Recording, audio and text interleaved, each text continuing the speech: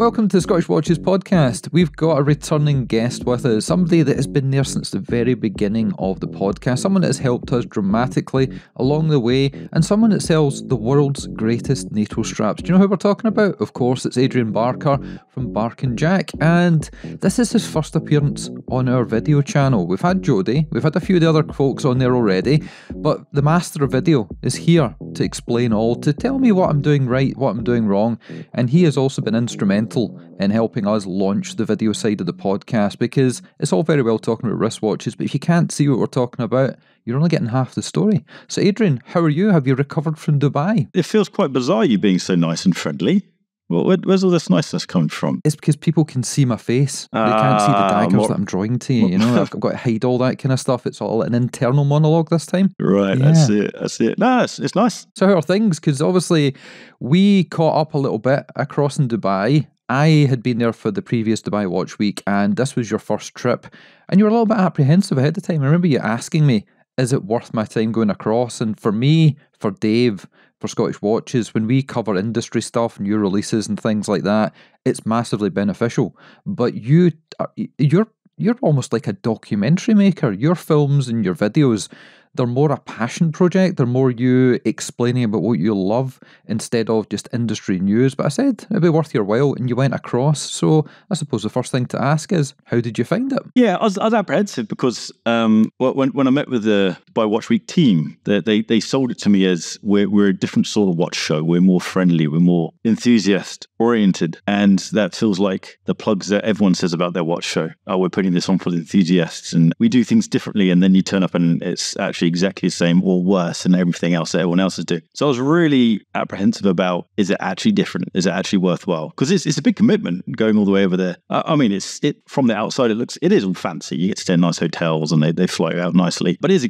big commitment of time. It destroys productivity if it isn't worthwhile going out.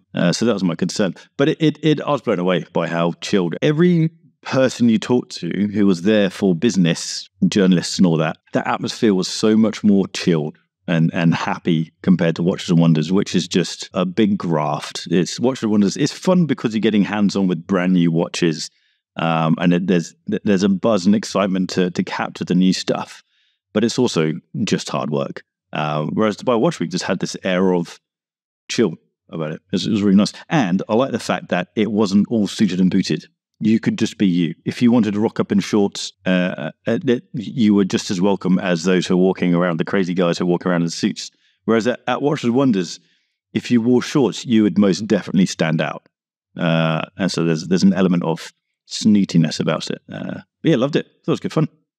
Did you like it? Yeah, I absolutely loved it. This was, as I say, the second time I'd been across, and you're right, Watches and Wonders is the back-to-back. It's the Wolf of Wall Street version. It's the American Psycho version where everybody is suited and booted. It's business first and foremost. And you're going from one presentation with a highly polished representative of a brand showing you this model, this iteration, that colourway. Next, this strap, that strap.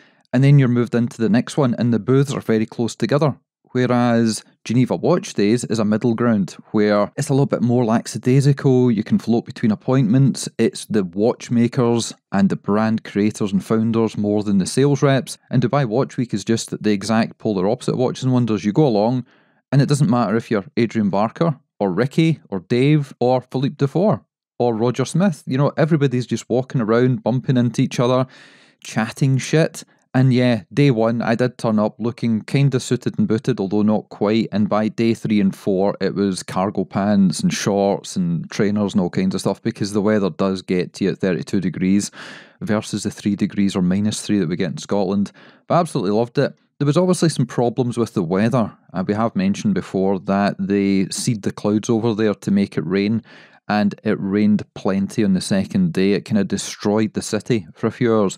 But props to the team at Dubai Watch Week. They had the place operational within a couple of hours. It was probably operational straight away, but they had safety measures. They wanted to double check everything. And you couldn't tell. By later on in the day, you could not tell that there were cars up to the window with water because the streets turned into rivers. It's nuts. And it was really impressive there. Yeah, how quickly they got all the stuff together. But the challenging part about the rain, the thing that I found challenging, was when it was just hot, it was dry heat. It was, you felt hot. You could feel the sun cooking you, but kind of just your sweat just evaporated. But as soon as it rained, that the heat just stuck to you, and I felt like it was really hard to keep going in that. I'm a bit of a, what's politically correct? I don't like the heat. Pansy. That's rude to pansies, isn't it? But yeah, I don't like the heat, especially when you can't escape from it. So that was a bit of a challenge. But yeah, it was good fun. I enjoyed it. I want to do it again. On the whole, it was good. And another good thing to talk about is probably the wrist check. But before we do that, we're going to tell you to check the show notes. If you click the link in the YouTube video, it'll take you to our website, to a specific page dedicated to this episode of the show. There you'll find details of the watches, the bits and bobs we talk about, and links to amazing Christmas gift ideas from Adrian Barker. And we'll get to that later on. But next thing to do is the wrist checks, and you're the guest today, so you can tell us what you've got on the wrist. I've got my, get my face out of the way. IWC Mark 20 on a Barker Jack Nacer, of course. But this is, I've had this watch a while now, probably nearly a year. I haven't made a video on it, and I keep getting battered by people saying, when are you going to make a video on it? And the problem is, when I buy watches, I don't often buy the new shiny. I tend to take my time thinking about a watch. And so by the time I've thought about it, it's just old. And so we kind of want to focus on the new stuff. I will make a video on this watch. But it's something new will come out. Tudor will launch another limited edition Pelagos FXD or something like that, and that'll be the fun thing to talk about. What are you wearing? I can see what you're wearing. You're wearing a big boy watch. I have got on a watch that I wore in Dubai, so let me get a close-up of it. Look, it's almost as if I planned this, isn't it? Oh, look at that. It turns out it could be this watch here that we launched just a couple of days ago. If you're watching this the day the video and the podcast came out, our limited edition, Braveheart edition, came out on St. Andrew's Day. And potentially there may be a few of them left. I'm not wearing this on the wrist because we're recording this ahead of time. Today, instead, I'm wearing my Daytona. This is a watch I picked up last July, and I'm very selective about when and where I wear it for obvious reasons. And if you know who Paul Thorpe is, you will understand exactly what I'm talking about. But I feel safe wearing this in Dubai. I also kind of feel safe wearing it in Geneva, although I have been warned off it. But this is my Oysterflex Leyden Daytona, and it is my favourite. I've actually not worn my Batman since I picked this one up a year ago, although it is very selective where I wear it, and it usually lives in a safety deposit box in the heart of Glasgow for safekeeping. It was quite refreshing to be able to just wear a watch and not have to think, is this location safe? And just, I mean, out in Dubai, a precious metal Rolex is like a G-Shock over here. It's crazy, the level of watches. But it was just nice. It was refreshing. It was liberating in a very first world way of being able to wear a nice expensive watch and not have to worry about it. Well, I'd seen a video on YouTube where somebody had left, and it could be fake, don't know, had left a Patek 5711 Nautilus lying in Dubai, went away and got their lunch and came back, and it was still sitting in the same place. Now, that could have been faked, but within the grounds of Dubai Watch Week, definitely you would be safe. In actual fact, they would probably chase after you to say that you'd left it behind, because there were all kinds of things on display. And I don't want to give the wrong impression that super expensive watches are commoner garden and it's snooty in that way. It's not. People were wearing swatches and G-Shocks and Hamilton khakis and all kinds of things. And then somebody was wearing a Greubel Forsey or an MB&F. And nobody gave a hoot. Nobody commented or said anything negative. In actual fact, I was stopped in the elevator going to, I think it was a Frederic Constant event one of the nights. And I was in the elevator, me, Simona, and a couple other people, a guy and his girlfriend or his wife. And the person looked at my wrist and said, "Is that the new Christopher Ward? Is that the new one, the moon phase?" And I thought, wow, somebody in Dubai has stopped me for wearing a Christopher Ward. But then again, it just goes to show that they're doing good things as well. Yeah, no, absolutely. And you're right about I think snootiness comes from people's attitude with their products. Like you can be snooty with a Mont Blanc. You can be snooty with a run-of-the-mill Seamaster. I think it's people's attitude towards the watch. Whereas over there, there was very much people were wearing their nice watches because it was an occasion to wear a nice watch. Like if you'd go, I've never been to a car meet, but I imagine if you go to a car meet, you'd take your best version of that car if you've got multiples, Because not necessarily want to show it off, but you want to appreciate it, and you want other people to appreciate it, as opposed to look how rich I am. It's look at this rare piece of this watch, whatever. So yeah, I think snootiness comes from. I remember my most. No, I should be negative. Let's stay positive. Happy days. No, we like a bit of negativity because we'll get to the good stuff. This is the story arc, so this is the negative second act. Hit us with it. Oh no, it was just one of my worst customer experiences was from. It's probably shut down now. Montblanc in Westfield in London, in West London. I went in there and the guys were just so snooty, just did not want to engage, did not want to talk about their products. Very much looked down at me as if I wasn't worthy of being there. Yet I was there to do a bit of a recce because I was interviewing their CEO a couple of hours later. So it's kind of, it was silly for them to be snooty. For any reason, silly for them to be snooty. But then in contrast, my best customer experience was from Patek, where I went in hoodies, jeans, and Timberlands, and outright said, I'm not here to buy, I'm just here to have a snoop around. And the guy spent about 45 minutes with me, walking around, talking me through the watches that they had, full well knowing I wasn't going to buy anything. So I think snootiness comes from people's attitude, not necessarily their products. That was a bit of a rant. I would agree with that one, and I also like to reinforce the fact that one bad salesperson in a boutique that is not the company, because people give Rolex a hard time, and I like the brand. People say, oh, Rolex are terrible, they do this, they don't sell, they've got waiting lists, they sell through the back door. But Rolex don't do that. That is the boutique that is owned by AN other. It could be, in the past, Bucherer, it could be Watches of Switzerland, it could be Venpe. It's not Rolex, you know? And people seem to think the person that you get when you walk through the front door is the person that works for the brand, and it isn't. So people have to make that kind of separation. But I've never really had a bad experience. I sometimes play a game where I'll walk in and I'll have like maybe the Daytona on or something else, and I'll have it covered up, and I'll see if the experience changes as I'm speaking to the salesperson. And within Glasgow, thankfully, that generally doesn't happen. And sometimes I wear random offshoot watches that we get sent in that nobody has heard of. And thankfully, I just get treated the same way. But obviously, I've heard many stories from yourself and other people and listeners to the show saying that if they turn up, as you say, jeans and t-shirt, then it's a completely different story. Yeah, it really annoys me. And I used to do that all the time. When I used to work near Westfield, and they had a Bucherer, they had Watches of Switzerland, they had a few boutiques there, and I'd often wear shorts and t-shirt and then go in, and they would ignore until they saw the Kermit on the wrist, and then they'd come over and talk. And they go, oh, no, F you. You don't like swearing anymore, do you? You never like swearing. Sod you. We can go with that. I do what you do. I picked up from you the whole, you don't bleep it, you just cut the word out. So people still hear the word in your head, but YouTube doesn't spot it. Exactly. Yeah. See, I'm learning, boss. I listen to what you tell me. I'm not like Dave, I actually pay attention in class. But yeah, it's been about, as I say, it's 6 months since we last caught up, and it was in Scotland at an event with Zenith, and we ended up in a quarry in Ayrshire. One of the days was fairly normal, and the second day was a bit like Dubai. It was a watershed moment. But we had fun. We had a chat. We were waiting for our lift back home, and we just sat there having breakfast, shooting the shit as we normally do. And then 6 months down the road, in a blink of an eye, here we are almost at Christmas in 2023, approaching 2024. But the reason you're here today is to catch up with you because I wanted to get your opinion on all the stuff that happened across in Dubai. I'm doing it with Dave. I'm doing it with Barbara. I'm going to do it with a few other people, a few of the listeners that we caught up with while we were there that came over to say hello. Curtis spent a bit of time with us as well. We got some recordings with him to go on. But as a new person, as a newbie to Dubai, as in the city, as in the event itself, what were your first impressions? What attracted you? What did you like? And what did you not like? Yeah, it's quite a conflicting space as a liberal person who thinks everyone should have an opportunity in life.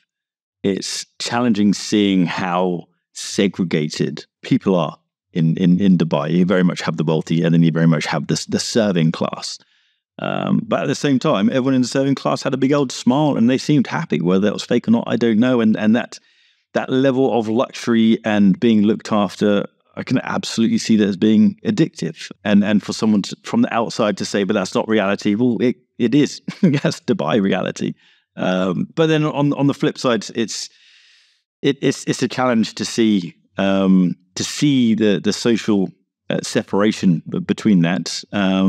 It was very interesting seeing how, if you have a huge amount of money and you're able to start fresh, this is what a city would look like. Because it's not like Cambridge, which has hundreds and hundreds of years of history behind it and a settlement area and things have grown from there, or London, where things have grown from something. It's essentially Milton Keynes on speed. It's a brand new location that's being created from nothing with a huge amount of money from behind it. So it's very interesting.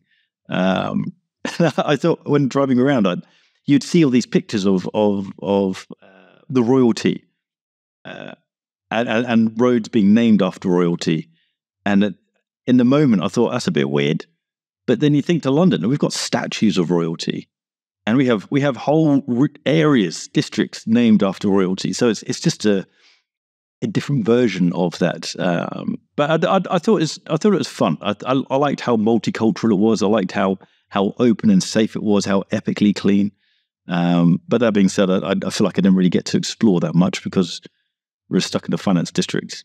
And I thought, as we're going out for like 7 days, 8 days, I thought, oh, cool, I'm going to be able to really explore. But no, you just work. The whole time is hotel, watch show, hotel, watch show. That's kind of the way, which is a bit of a challenge. But I thought it was really cool, really interesting. I always like traveling.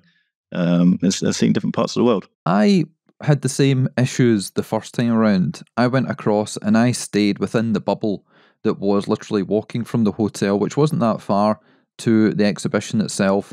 And I didn't need to go anywhere else. It was only when I came back after the first visit, I realised that everything was there. You had a local shop, you had all the coffee places, you had the places to eat, and then at night time, if you wanted to, you could go back to the exhibition centre because that's where they would have the nighttime parties and the soirees. This time around, because I was taking Simona with me, and this would be one of our last kind of big opportunities to have a kind of holiday before we move house next year and all the finances get pumped into that, we did do a bit of exploring. And thanks to having Hind Siddiqui on the show, along with Barbara Palumbo a few weeks prior to the event itself, saying, you need to check out this, you need to check out that, go and check out the old souks in the different districts. We did that, and Simona loves to explore and absorb the culture of places. And at the start, going in and checking out all the clothing that was available, all the perfumes and the aftershaves, and the gold. I mean, I've never seen gold shops like this in my life. It was incredible. At the start, it was awesome. By the end of it, she was absolutely bluttered, which is a Scottish term for knackered, which is another Scottish term for extremely tired and frustrated. Because no matter where you walked, somebody would grab you. Do you want to see this? Do you want to see that? Do you want to buy this? Do you want to buy that? And I got to a point about halfway through that journey where eventually I was just turning around to the salespeople saying, listen, just tell me the real price. Does it not get a bit tiring, constantly bartering all the time? Just tell me the real price. You know, I'm more interested that way. People grabbing you outside the shops, that sounds a bit like the Argyle Arcade in Glasgow. Or if you stand in front of the shop window for 3 seconds. Yeah, but they weren't grabbing me to take the watch off my wrist. You know, they were dragging me to show me other watches. And I think my real problem was, and you'll understand this concept, I was the tourist. I had the camera round the neck. I had the Osmo Pocket in the hand. And Simona just kept saying, hide that stuff, hide it. That's why people keep grabbing you, because nobody else. There was people walking left, right and centre. Nobody was getting grabbed. It was me. But I really enjoyed that. And it showed you a different side to things. And then the same night, it was the Saturday, we decided to go on the tour because we hadn't booked anything during the day. But it was that night that we caught up with Andrew from Watchfinder and one of the gentlemen actually from Ulysse Nardin and a couple of collectors. They'd hired a yacht and me and Simona got an invite to come along. So we went out. Edward from Moser was there. And it was a very relaxed night, apart from talking craziness about crazy watches. But it was a good difference from the show itself. And this was something I wanted to highlight because Dubai Watch Week, if you go there specifically for watches and you're hardcore into it like me and you are, perfect. But if you're trying to convince a significant other there's more to do rather than timepieces, I wanted to experience that and be able to explain it because in 2 years' time, we'll be heading there again. Yeah, that's a good point. I can imagine, if you're on a watch geek, then you might get a bit tired. The other half might get a bit tired of the whole thing. But I mean, Dubai is a massive tourist destination. And the beach, although we were in a finance district, the beach was only 20 minutes away. It wasn't far, 20 minutes in an Uber. No, it was super easy to travel around. The one thing I did spot, though, when I was down at the waterfront was the amount of influencers. And they were just everywhere, to the point where security were saying you can't get down here unless you're specifically going to one of the yachts and you can name the yacht you're going to. And then we turned up and there was all these supercars in a row. I thought it was a car show. It wasn't. It was one person's collection just parked. All these Lambos. It was insane. I pulled out my very small digital camera. It wasn't the big Z9, it was the Nikon ZF, which is smaller. And even then, security were on me within about 10 seconds. Sorry, sir, we've been asked to stop anybody filming down here. So I just pulled my phone out and went for it anyway. Yeah, I love iPhones. They can fix so many little holes like that. But the money in Dubai is crazy. It is what you see on Instagram. It is that craziness of obscene wealth. I'd often think of London. London is a very wealthy city, but nothing compared to Dubai. Next level. Heartily recommend any watch enthusiasts that is interested head across, because the plane ticket to get from Scotland to there was £550 return, which is not insignificant. But considering the amount of travel that's involved, I would say it was well worth it. And Simona enjoyed it. She enjoyed all the multicultural aspects. She didn't enjoy getting dragged around at silly o'clock in the morning to different watch things and not getting much sleep and not eating too much. We'll put that to the side. Apart from that, it was great. And again, meeting up with different brands, creators, new brands that I didn't even know existed before we went, and having the opportunity to catch up, or walking through the thoroughfare, which is, I'm not going to do it the disservice as one of the Dinky journalists did 2 years ago and calling it a tent. It's like a custom-built marquee where all the brands are inside. And I was walking through and I heard a familiar voice and I turned to my right and Jean-Claude Biver was just sat there, and I wandered over and started chatting to him, and we talked for about 15 minutes. He was telling me about an accident he had and his memory loss, and I'm thinking, yeah, I kind of got that through long COVID. And you don't really get the opportunity to talk to Jean-Claude Biver for 10 or 15 minutes anywhere else in the world. Yeah. That's one of the fancy parts of many watch shows, but in particular, I think the relaxed air of it, of Dubai Watch Week, allows for those conversations to happen. It feels like people are disarmed. Is that the right phrase? People just seem up for talking. It was quite nice. Bumped into Tim Mosso, which was quite funny. Immediately went into Tim Mosso mode, which was funny. When you meet people off the internet, you often think, are you going to be the same person? And he was exactly the same as an online, which is funny because sometimes they aren't. Sometimes they're different. That's something that people have asked me about you, because we've caught up many, many times out with recordings, out with events, and people ask, what's Adrian really like? And I'm saying to them, it's exactly like he is online, maybe 10% more subdued. But I think that's everybody. When you're on a phone screen, because obviously you've taught me a lot to do with appearing on YouTube, and instead of me holding the camera pointing out the way, having it pointing in the way for a change, you do have to amp it up ever so slightly. But Tim Mosso, 2 years ago when I met him, he saw that I was wearing the Orange Tourbillon 1, and he'd never seen one before, and he immediately went into a 60-second review on my wrist. And I'm like, holy shit. That's cool. Yeah, well, when you press record, I get this sudden, I think it's this excitement. I've thought of something that I want to talk about, and I just genuinely get excited talking about it, and then that kind of comes out. And maybe it's the fact I'm drinking coffee and got ADHD, so all of that together just means that shit just goes crazy. But yeah, but also you're also in presentation mode, just like it's still you. It's just like there's a different version of you when you're with your mates versus when you're with your grandma. It's still you. You're just presenting in a different way. Like when I talk on camera, I try to reduce my swearing as much as possible, whereas I have a foul mouth when I'm in person. Be a bit more well-behaved. I would agree with that as well. Well-behaved at the moment, yes.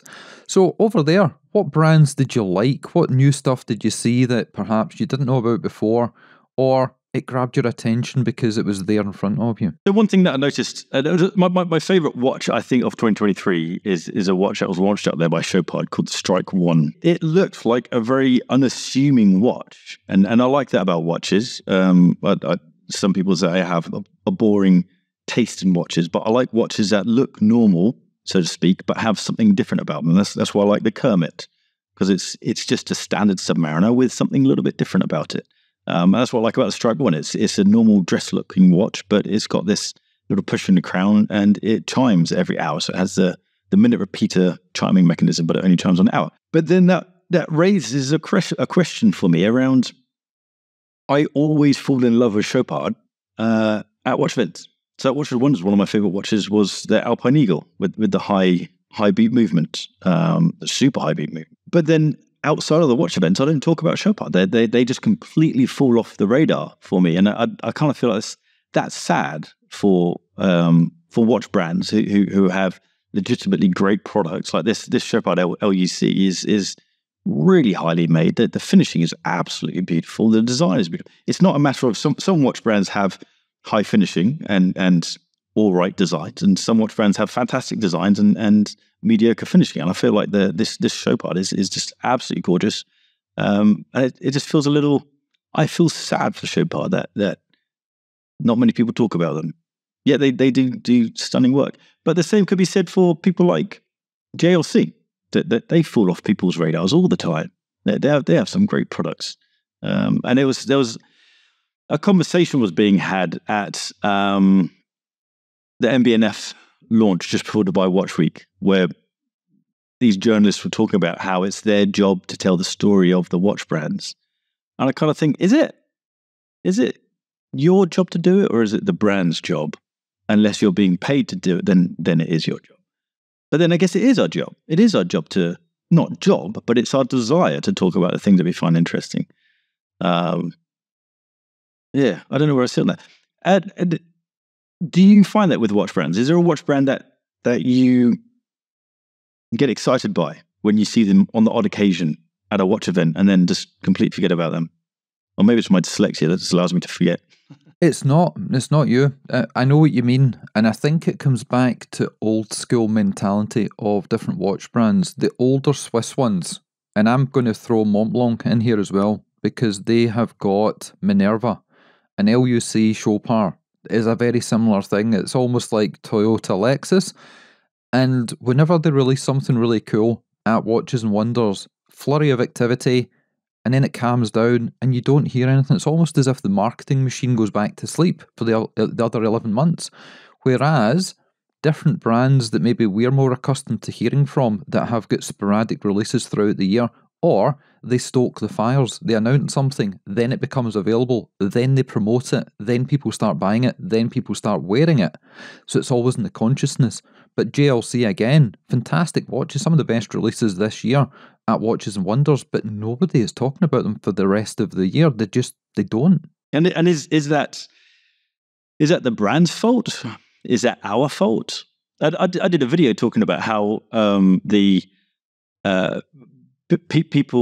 people often criticize me for only talking about Rolex, and I only do that because that gets the views, and I switch it around and say, no, I get the views because I talk about Rolex, and I talk about Rolex because I like what they do, and so it's kind of this self-fulfilling system, and so naturally those who talk about products that are popular naturally rise to the top and have the biggest audience. So I don't know what the question is, but there must be a system there. But then you get people like Studio Underdog. Richard, who runs Studio Underdog, comes from absolutely nothing, and the world talks about him. So surely if he can do it, then Chopard can do it, or JLC can do it. It makes no sense. So I'm blaming the watch brands.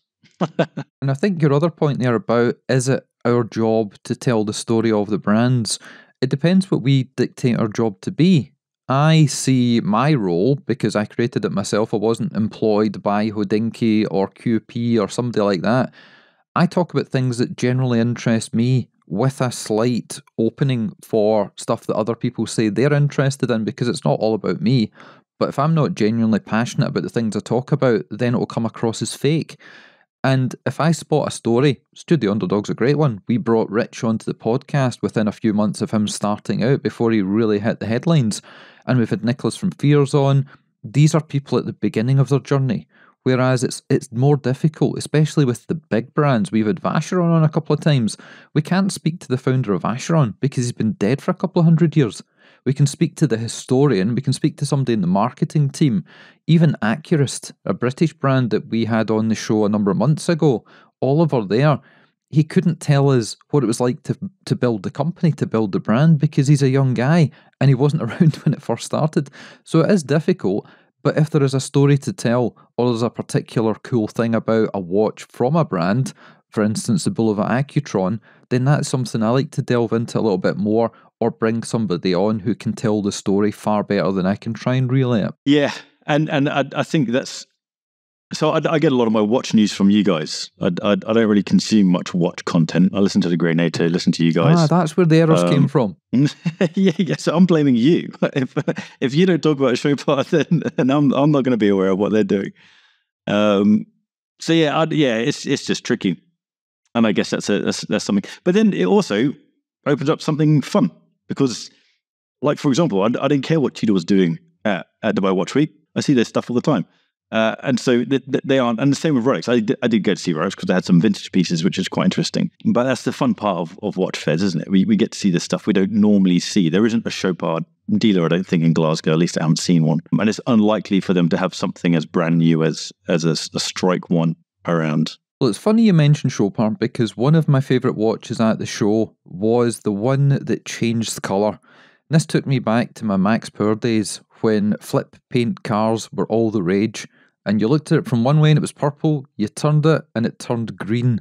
And they had this beautiful watch, I think it was an Alpine Eagle, a variation of such, and it was just mesmerising. And the lighting in booths is usually dog shit, and they nailed it, they got it right, and I really liked that one.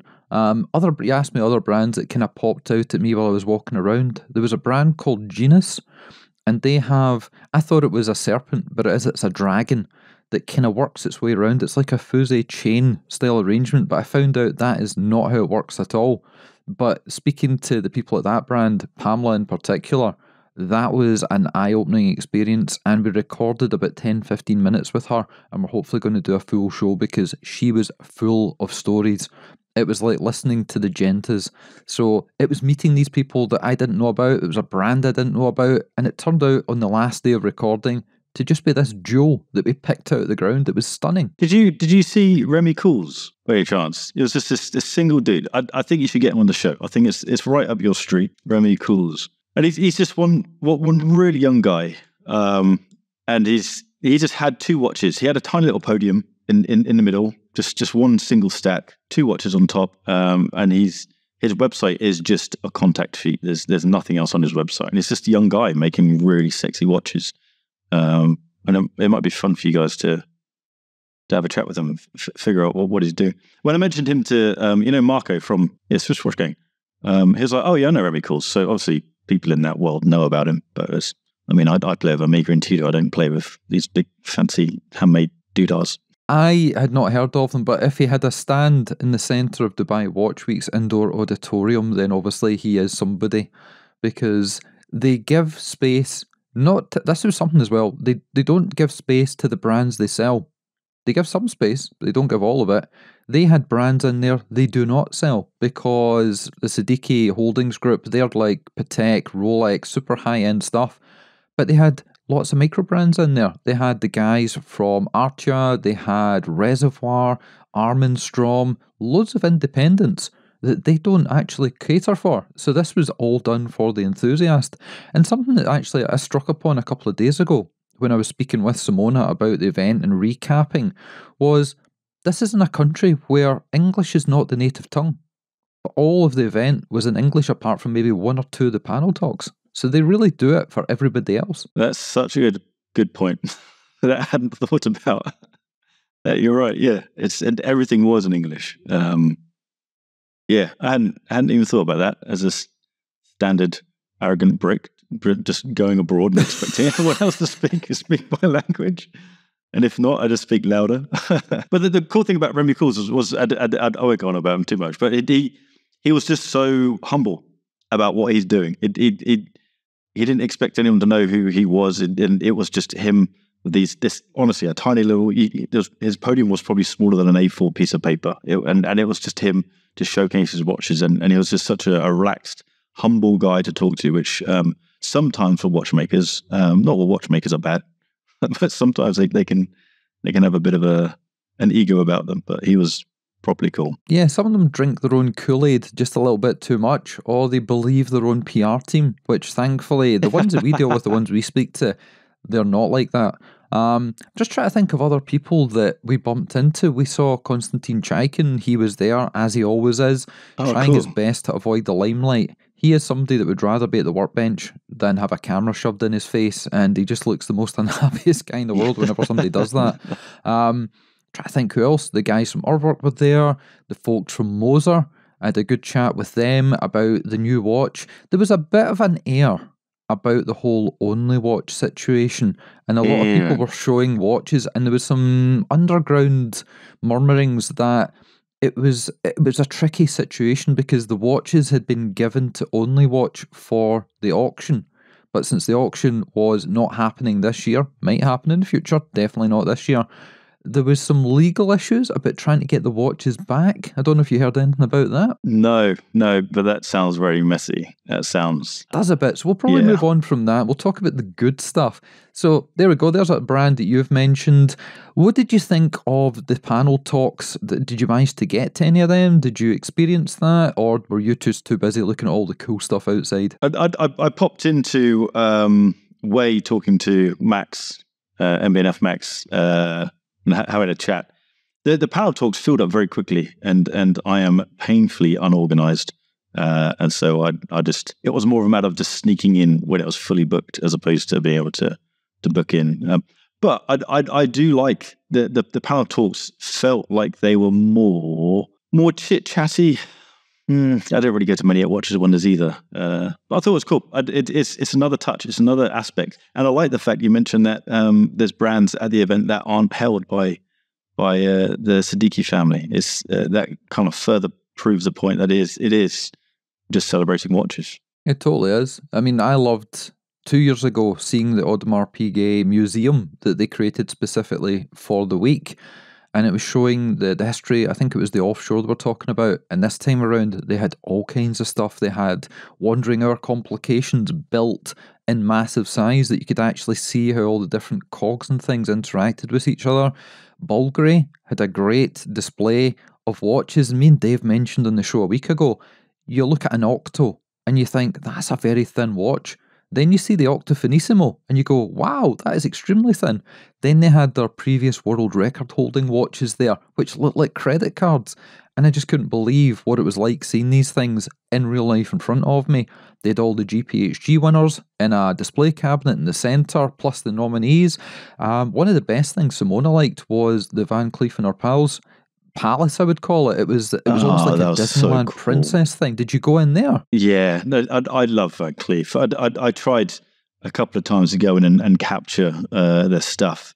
I'm a huge fan. It's one of those things that is just so far from the normal stuff that I look at. They describe their stuff as jewelry that tells time, and that perfectly encompasses what they do, because the stuff it's not watches. It's far too pretty and fancy to call it a watch. It is art on your wrist, and I love their creativity. And I love my favorite booth at Watches and Wonders was theirs, and my favorite booth this time was theirs. Yet they were so separate. The one at Watches and Wonders was like a jungle, a creative jungle, and this time it was a Parisian kind of animated Disney thing with all the, was it monochromatic? Everything was black and white, but it was just cool and amazing cocktails or mocktails went drinking.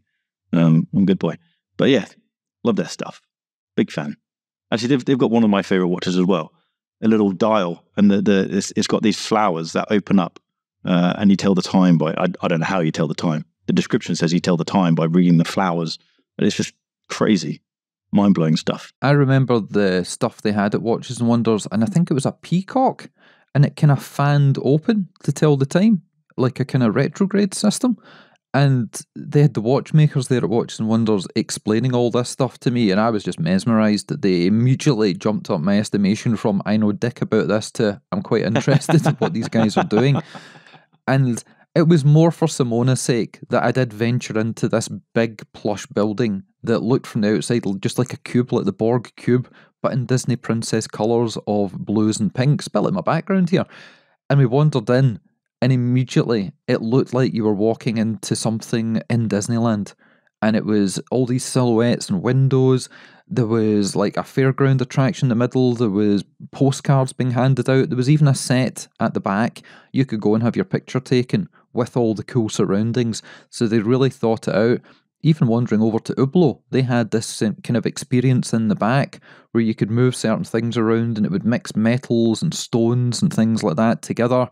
And then they had an area over to the left of that, which I think was called the Collectors Forum or the Collectors Lounge, and you could go in there and see some amazing stuff from the likes of Rouge, where they had music boxes and singing birds. There was pretty much, and I know I say this quite a lot about things, but there was something for everybody there. Yeah, there is, and I really enjoyed the level of entertainment, the activities that they had. Who collaborates with Aston Martin? Gerard Perigo. They had a little F1 driving simulator, which was pretty cool. Tudor had their cycling stuff, which when you're in Dubai, cycling in that heat isn't a good idea. But it was cool seeing all these brands do stuff and allowing you to get hands-on, whereas that Watches and Wonders, I like Watches and Wonders. I hope they invite me back, but I'm just saying that it's hard to get in unless you have an appointment. And people like me are terrible at booking appointments, so I appreciated how flexible Dubai Watch Week was. You're right, and everything is so easily accessible, and it doesn't matter if you're Adrian, who runs one of the biggest YouTube channels in the world, or... I'm pretty sure that's not true, but I appreciate that. It is true, right? We'll just go with it. Or somebody that's just coming along as a watch collector who's gone on to their website and registered, because we met so many people wandered up. There was one of the gentlemen who's part of the writing team, Edward, and he just wandered up when we were at one of the Horology Forum talks and said, "Hi, I'm Edward. I'm one of your writers." And it was the first time meeting him. And stuff like that was happening all the time. Another gentleman walked up to me and Dave and said, "You're the reason that I'm here today." And it was just kind of, it takes you out the moment because you realise that people are travelling halfway around the world to look at these insignificant things that used to be able to tell the time, and now they're basically just artwork on the wrist. Yeah, that must be really nice. It's not. I guess it is validation of work, but it's more the fact that you make content. We make content and we throw it out there, and we make it because we enjoy it. We enjoy the subject, the topic, but we also mostly enjoy the editing part and the creation, and then you put it out there. And often, for me, my mind's like, "Cool, next one." And it's not churning it out. It's just that's how long it takes to make the content, and so it's not a matter of over analyzing what you've done or the message that you're sharing. You think of something that you want to share and you put it out. But it's kind of cool to think, oh, someone actioned that. You believed that this thing was good, and someone did it, and here it is, and it is good. It's really cool, and it reminds me of various things in the past where maybe we've reviewed a watch and we've had an email a month later from the brand saying, "We suddenly sold a couple of this watch that we've not really sold much of in the past," and we asked the people that bought them why, and they said because they'd heard it in the podcast. So it is validation, and I mean, I just do this for fun. I was doing it long before it became my job, my career. It was a hobby for a number of years. And I'm just thankful that I've managed to apply some of the things that I've picked up over my careers in publishing and journalism and photography and kind of rolled them into a little ball that turned into Scottish Watches, and people listen and people watch and they kind of like some of the stuff that we do. So long may it continue, because I'm not bored. And this is now 6 to almost 7 years that I've been playing with wristwatches. And every time I get an email, every time I get a knock at the door to say there's something to be collected, I'm just as excited as I was day one. And it doesn't matter if it's from a brand that's doing, as we did a couple of weeks ago there, the Spinnaker launch, which is 395 quid, free plug, or it could be something that's 395,000 quid. It doesn't bother me, it doesn't affect me. I just appreciate everything. And in actual fact, because I knew I was going to Dubai and I wasn't scared of leaving my Rolex in the hotel room, which I would be scared anywhere else on the planet, I actually brought a selection of watches with me. And as I say, I had the Christopher Ward, the new Moon Phase. I had, I can never pronounce the name, the Italian mother of pearl green watch that people remember. I had the Sika design, Blue Planet Gilding Edition, and the Worn and Wound laser tag, which one of the editors at Worn and Wound spotted on my wrist and popped in their Instagram stories. It didn't bother me. It didn't bother me the cost, the type, how many, if it was limited, if it was a production run model. I'm still as excited about all watches as I was 7 years ago. And when I was working with cars, that wasn't the case. I kind of got immune to things quite quickly. But for some reason with watches, maybe it's an age thing, maybe it's a post-COVID thing, I just love them.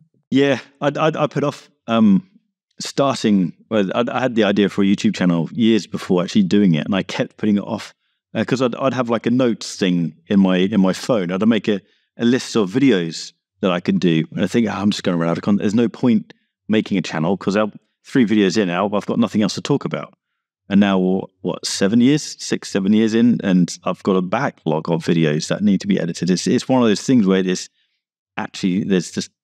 always stuff to talk about. There's always stuff, and because the watch world is so vast, both mechanically and from a design point of view, the history, the importance, the significance.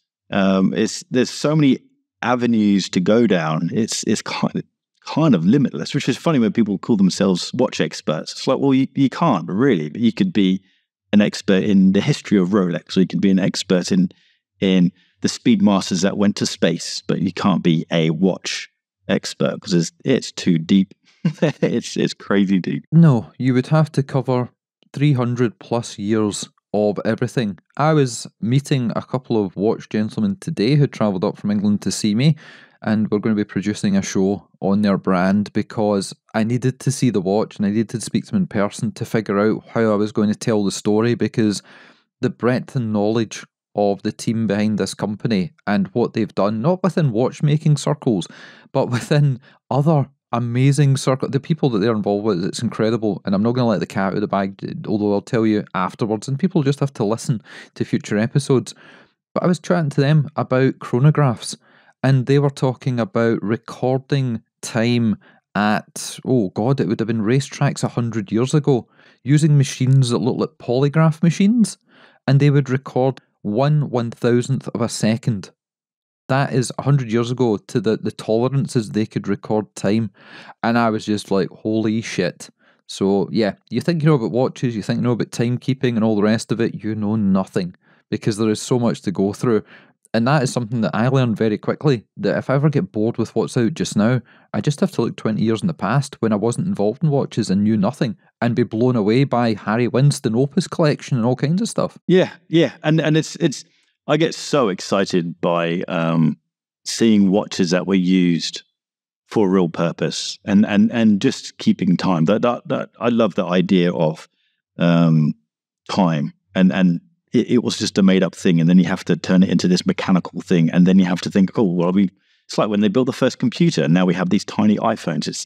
We have this mechanism that records time. Right, let's shrink it right down. And then you mentioned earlier about the 2mm thick watch. It's crazy where this stuff goes. But yeah, I get really excited seeing in the Argyle Arcade. There's I don't know what the place is called, but it's pretty much the only proper vintage watch shop, and they've got all of these World War II watches, and you think people just needed that stuff to do their job, and it's and racing. People needed these devices to do that. Now we've got computers or lasers that will record stuff to a different degree, but there's something, I don't want to say it turns me on, but there's something satisfying when you think that there's just cogs inside, and they thought, right, these cars are moving this fast and the gap between them is so little that we need this thing to be that accurate and to be able to record and display time. That shit's cool. It definitely is. And something that's equally as cool is a trip that we're planning that we should probably tell people more about, because we're heading on our travels. It's been 4 years, maybe? 4 years since we last went across, and it was to visit JLC, and we're heading across to IWC in a few weeks' time. Yeah, this is stressing me out because I have no idea what's going on. I don't know. I know the dates, and also I need to be in London like the day after. So, but yeah. Have you got your ticket yet? Have you got flights? Listen, listeners that are long-term listeners will remember the trip to JLC where you thought it was a day after, and it was actually the day before we were travelling, and I reminded you and you said, oh shit, Someone's going to have to pick the kids up from school. I've got a more up-to-date version of that. I was in the hotel bar in Dubai Watch Week, and people were talking about, we'll do this on Monday. And Adrian, are you going to come along? No, my flight's Monday morning. I'm out of here 4:00 Monday morning. And they looked at me like, what? Why are you leaving Monday morning? Everyone's leaving Tuesday. I don't know. I had to come out early for MBNF, so maybe I'm leaving early. Don't know. And it just in the lift up, it just so thought, you may as well check your email. It's going to take 3 seconds. Check your email and see what time your flight is. And my flight was on Tuesday morning, not Monday mornings. Never change, Adrian. Stay the gentleman that you are today. Well, I remember we bumped into each other on the way back. We were in the airport killing some time before our flight, and you caught me looking at some G-Shocks in one of the duty-free shops because they had all these cool colorways that I was not allowed to buy one of, unfortunately, that time. But no, it was a great experience going across there. I think we've kind of talked enough about Dubai Watch Week. And before we kind of round out the show, because we've only got a few minutes left, I'm going to ask the serious questions now that all the camera guys are now listening intently because they know what's about to happen. What's happening in the world of Adrian and video cameras? Oh, right. Well, I've got a video guy. He's an editor who's joining me, which should be quite fun. But I want to check out that DJI Osmo 4, Pocket 4. Is it the 4 or 3? That's the one that comes out in a couple of years. That's right. The 3. But right now I'm shooting on a Sony A7 C, which is a shocking camera. I want to get rid of it and get another A7 Mark IV because that's at home. And I need one that just sits here and stays here because that can plug straight into the computer as opposed to this that doesn't. This needs a little dongle, which is annoying. Despite the fact it's got USB-C. But yeah, camera-wise, not much is happening. I would like to get more Leica stuff, but I kind of feel like I just need to use the stuff. One of the annoying things about ADHD, which I'm still learning, I've been diagnosed with ADHD, and I'm still learning about it. Is you just buy stuff. Looking back, every time I'd get stuck writing I used to play guitar. Every time I'd get stuck writing a song, I'd be like, okay, maybe I need a new guitar. And I'd go buy a new guitar. And at one point I had 11 guitars. Or I'd go off and buy a new pedal. And now I've got lots of cameras. And sometimes I just tell myself, just use what you have. Just make it happen. And that's part of the fun of photography is problem solving. Okay, I might have ADHD. Because that's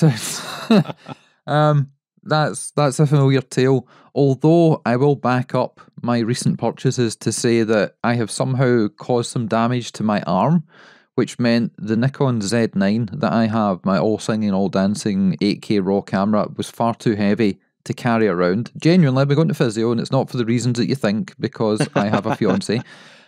But I decided to buy the Nikon ZF, which is the wee thin vintage looking guy, and throwing a really lightweight, not inexpensive, but lightweight 2.8 lens on it, and it worked amazingly well. And what I found was, because the camera was much smaller and I could take it in and out of the bag far easier than the big one, I was taking a lot more pictures. And obviously in Dubai, there's lots of cool things to take photos of. There's scenery, There's this sun thing in the sky we don't see in Scotland. It was cool cars. But I found I was taking a lot more pictures. And you're right, the little DJI Pocket Osmo 3 is incredible. It has got a 1-inch sensor, which is similar to some of the Sony cameras, slightly smaller than APS-C. I think it's slightly larger than Micro Four Thirds, but it's got an f2.0 lens, and the gimbal system is designed for that head mount. So it produces amazing images, and obviously I will include some video clips in the YouTube, and you'll probably have seen a lot of them by the time you hear this part of it. I was really impressed. The way it worked, I was actually using them for interviews. I popped them up on little monopods, and I could be set up and ready to rock within 5 minutes. Whereas with tripods and light stands and microphones, it's just a pain in the arse.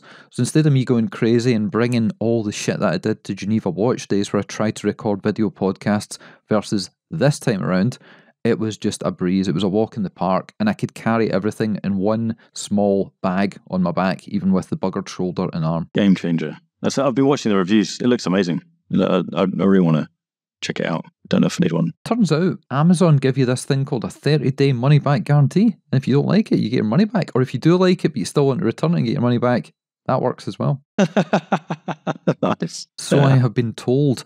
But something I have not been told about yet is all the Christmas goodies that you can get from barkandjack.shop and .com. So do you want to tell us what is in store for the watch lovers out there that maybe want to get a gift for themselves or somebody else that's into watches? Oh, that's very kind of you. Appreciate that, man. So we've got a whole load of watch straps, leather, NATO. I'm allowed to say NATO? There's a whole...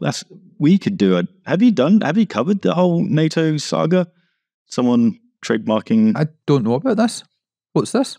So there's a guy in America who's trademarked the word NATO, because in America you can trademark anything. In the UK, if something's out and if something's common, like the word NATO or water, you can't trademark it. And so because someone in America has trademarked the word NATO, he has been suing watch strap companies around the world. If you sell a watch strap called a NATO strap and it gets to America, he can sue you for copyright infringement. Now, although he can't actually back it up because it's across borders and it's out of his jurisdiction, the problem is that Shopify, which 90% of the platforms are based on, uses Stripe as their payment platform, which is an American company. And so what he does is he goes to Stripe, he goes to Shopify and says, this is copyright infringement. Shopify will ban your store, they'll temporarily close your store, and then the copyright infringement will be handed over to Stripe, which is an American company. So therefore it is in his jurisdiction. And so that's why all of my watch straps are now called nylon, because you can get around this. You can still call your watch straps NATO if you pay him a royalty. There's absolutely no way that I will be paying him a royalty. It's there's so many layers. There's a WhatsApp group that I'm part of, which is a collection of pretty much all the strap companies around the world, because everyone's trying to not have to pay this guy hundreds of thousands of dollars. That's the story. I don't want to say too many bad things about him because he's clearly a piece of work. But that's why all my watch straps are now called nylon. I do get round the whole NATO thing, so SEO still works, because on each of my listings, I talk about the history of the NATO strap. And because he can't copyright the history of a NATO strap, I'm not selling a NATO strap, I'm selling a nylon strap. But I also tell the history of a NATO strap on each page. So, yeah, that's a bit of drama. But thanks very much. Yeah, so we've got NATO straps, we've got watch accessories, all of which make fantastic Christmas gifts. Provided you order soon, that's not to do any sales pressure. That's the simple logistics that when it gets close to Christmas, shipping and postage is a nightmare. But if you order soon, then it should get there. And if you're abroad, then do keep in mind import duties, because Brexit and all of that fun shiz, not to get political. But I think that'll be an interesting topic for you guys to investigate. I'll give you some links, because it's quite interesting, especially how it is a kind of legitimate lawsuit, because he does. Yeah, I'll tell you offline. Okay. Well, that is a tale for another time. It reminds me of IBM. Allegedly, could be a fake story, I'll have to check Snopes.com, but allegedly, back in the day, IBM tried to patent, trademark, or copyright every letter of the alphabet. Oh my God. Could be a lot of pish, who knows, but there we go. And a great way to end the show with a link to Bark and Jack's shop, where you can buy all kinds of trinkets and goodies for yourself or a significant other that may be interested, and everybody loves what you sell, because you've been doing it for so long, you've got so many admiring fans, we see so many pictures and watches transferred across to different straps, and you're the number one name when it comes to aftermarket straps. So what is the web address there? And we'll point people to it. barkandjack.com, just barkandjack.com. And if you want to see examples of watches on different straps, just search Bark and Jack on Instagram, and you'll get to at Bark and Jack, that's me, but you'll also see a whole lot of straps on watches. You want to check us out? We're on Instagram at Scottish Watches, our website scottishwatches.co.uk. That's where you can drop us an email if you want to let us know your thoughts, your criticisms, your comments, your feedback, plus negative. It doesn't matter. We read them out in the show, no matter how disparaging they can be. But that is it. That is the show. Thank you for watching. Thank you for listening, and we'll catch you guys again soon.